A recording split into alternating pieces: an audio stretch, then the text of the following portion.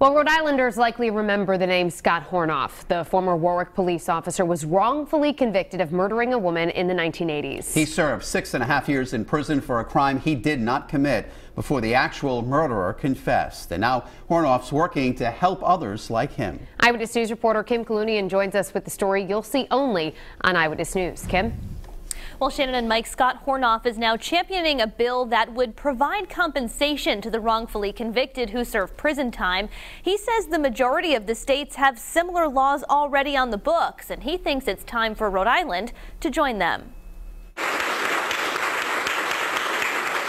It was 2002 when Scott Hornoff was released from prison.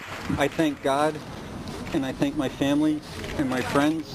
Now, 17 years later, he's working with his state representative, Patricia Serpa, to pass legislation that would award exonorees damages, including $50,000 for each year of wrongful imprisonment. I knew the story. I remembered it because it was just one of those stories you just never forget. In 1996, Hornoff was convicted of the 1989 murder of Victoria Cushman. Then they led me down to the cell block, took off my shoelaces, my belt, strip searched me, and eventually took me to Intake Service Center, where I stayed for 5.5 years before being transferred to high security for the last year. It was late 2002 when this man, Todd Barry, confessed to the crime. Hornoff was released days later. Everyone was saying, oh, he's going to get $1 million book deal and movie deal, and he's all set. And it might be that way for some exonerees, but a very small number. Hornoff settled with the Warwick Police Department for $600,000 of back pay, money that went to his attorneys and ex-wife. He receives a roughly $60,000 a year disability pension as well.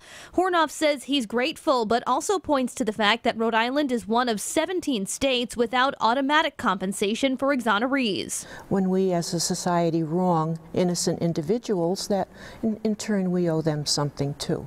I used to hear that America has the best judicial system in spite of its flaws, but that gives little solace to the people, not just the people in prison, but to their families too, because so many people suffer. It's not like throwing one rock into a pond and seeing ripples. You're throwing a handful. And so far, this bill has not been scheduled for a hearing, but Serpa says Senator Cynthia Coyne will be submitting similar legislation in the Senate. I did also reach out to the Attorney General's office. A spokeswoman there tells me they are reviewing this bill. Live in studio tonight, I'm Kim Kalunian, Eyewitness News.